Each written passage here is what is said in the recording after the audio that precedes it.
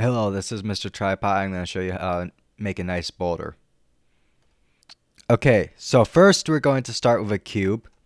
For this particular one, I want it to be a longer one, so I'm going to scale it on one axis by 2 and hit Control R to add in a loop so that when we sculpt this rock, it will have an even amount of polygons.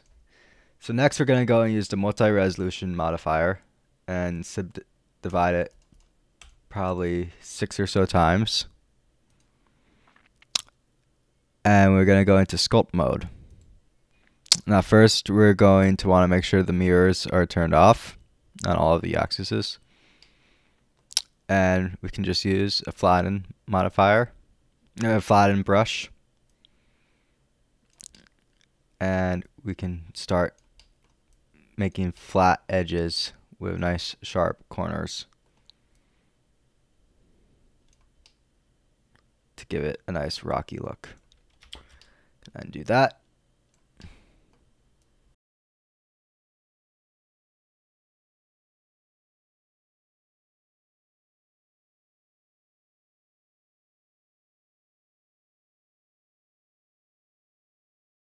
Now if you get some areas where the crease is a little too much, like here, you can go in and zoom in or shrink your brush and just try to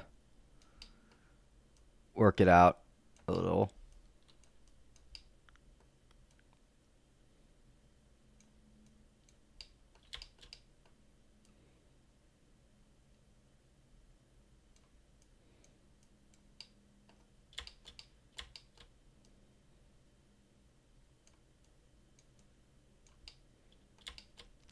Not the easiest part, but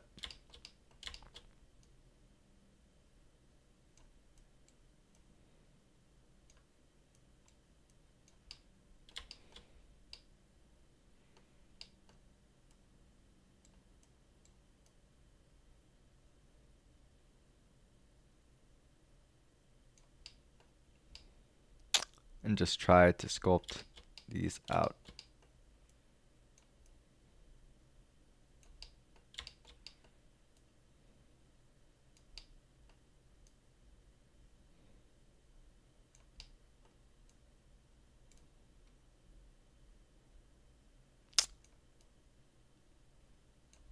We don't want this to be too sharp.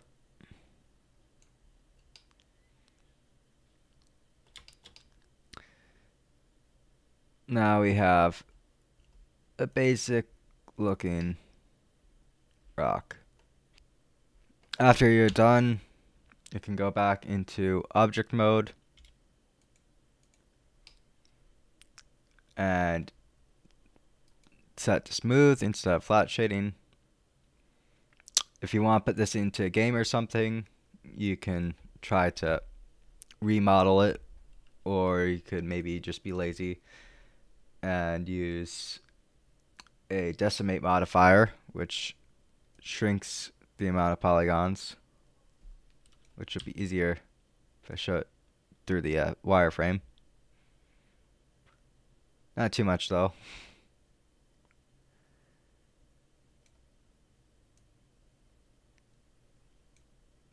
This of course has the problem that you'll end up with not as high detail, but it might look okay since rocks are rough anyway. Might want to go just a tad bit higher. And this would be good for a game or other place where you want a lower resolution. However, it has a problem that you will have really messy topology. So after that, you can go ahead and unwrap it and paint some like edge damage and variation in color. So a lot of games you might see little white edges on the edges of the rock. That was MrTriPie, and thanks for watching. Please like and subscribe if you found this video helpful.